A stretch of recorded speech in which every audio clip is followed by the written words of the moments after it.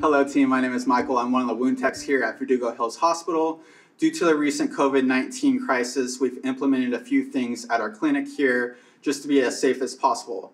Some of those procedures include screening the patients before they come into our clinic. That includes a call before a scheduled appointment the day before. We ask them a few questions, including if they've had a fever above 100, if they've had any respiratory symptoms, including a cough, sore throat, etc. As well as doing that, we tell them that when they come to our clinic, there's a few things that we will do beforehand before we get them into the clinic. We have our door here locked before they go in. There's a sign out here telling them to knock. We implemented the blink system here.